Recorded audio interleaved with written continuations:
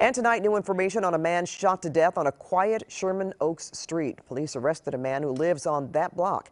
CBS 2's Rachel Kim just spoke with the victim's brother and has more on the circumstances surrounding the shooting. My brother was a good man, and he had family that loved him. An emotional Sherman Martinez met us at the spot where his brother was shot and killed last week.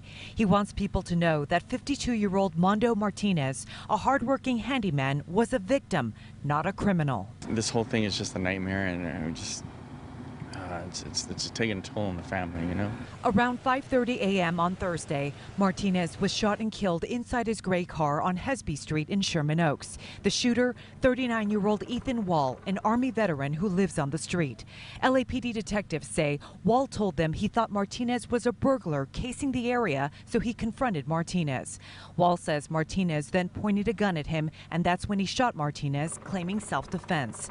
After he was hit, Martinez continued to drive and crashed into a tree.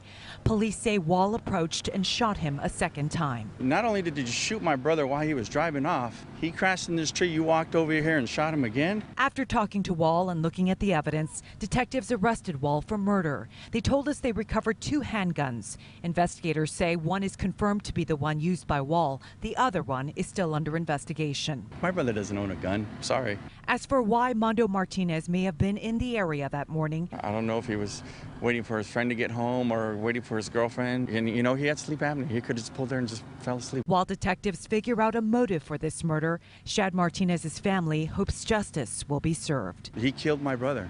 Bottom line, hands down. Detectives tell me Wall is out on bail and is waiting for his next court date. We were unable to reach him today for a comment.